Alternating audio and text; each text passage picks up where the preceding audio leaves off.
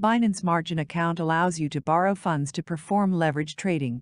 Compared to regular trading, margin trading poses a higher risk due to the volatility of the crypto market. This means, with the help of leverage, you can earn more profit or you can lose more. Let's see an example to understand how does profit and loss work in margin trading. Suppose you have 1000 USDT in your margin account and the current price of Ethereum is 1000 USDT. You borrowed 2000 USDT using 3x leverage and bought 3 quantities of Ethereum USDT. Now suppose after a few hours, the price of the Ethereum increased from 1000 to 1100 USDT. You sold 3 quantities of Ethereum USDT and repaid the 2000 USDT borrowed amount. You earned 300 USDT profit in this trade. As you can understand from this example, profit or loss depends on the price movement. If the price of a coin will go in the predicted direction, you will earn more money, otherwise you can also lose money. Now let's see how to start margin trading on Binance. You need to follow these 5 steps to complete margin trading. Let's start with opening a margin account. Log into your Binance account.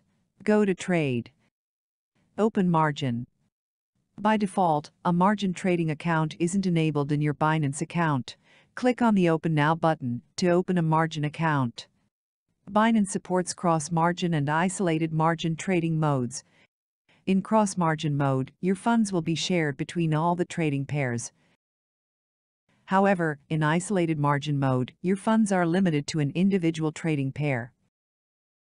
You can open long positions from the left side and short positions from the right side. Now let's transfer the funds into the margin account. Click on the Transfer button and select the wallets in From and To sections.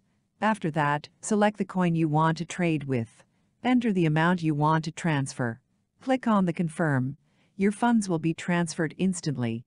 Now let's see how to open a position. Suppose the current price of Ethereum is 1000 USDT. Select the Borrow option to long Ethereum using leverage. Enter the price. Enter the quantity. Click on the Buy button. In this position, you use 1000 USDT as collateral and you borrowed 2000 USDT to buy 3 quantities of Ethereum. Now let's see how to close a position. Suppose the Ethereum price has increased to 1100 USDT now.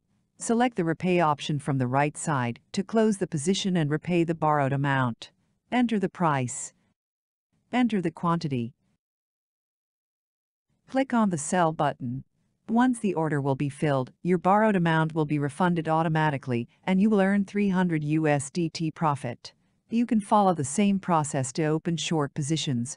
You just need to use the Borrow option from the right side and Repay option from the left side to repay the borrowed funds. Visit Binance.com to start margin trading.